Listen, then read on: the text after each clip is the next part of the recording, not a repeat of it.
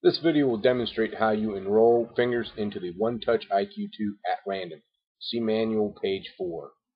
This is the 1Touch IQ2 lock. To enroll fingerprints at random, it's very easy.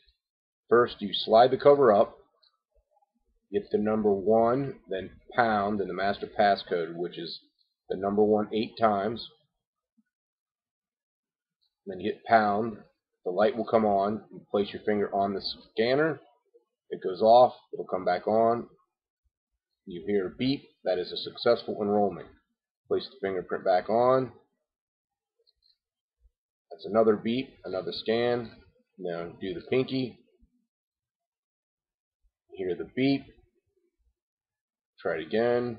1, 2, beep. Your fingers are now enrolled.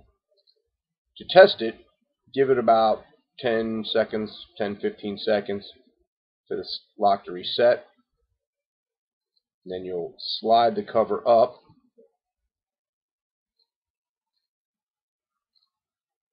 The scanner will come on. Place your finger on the scanner. You hear the beep and then a click. You see that the door is now unlocked. After about 5 to 7 seconds, the lock automatically relocks itself. Some helpful suggestions.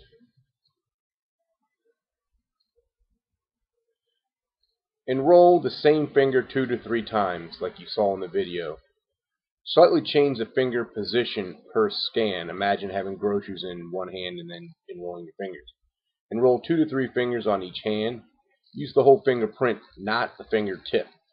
Try not to use very dry or cold fingers. It's best to enroll your first set of fingers before you install the lock on the door. And always use fresh batteries. If you have any questions, you can reach us at fingerprintdoorlocks.com. Tech department is 513-239-6322, extension 320. Thank you.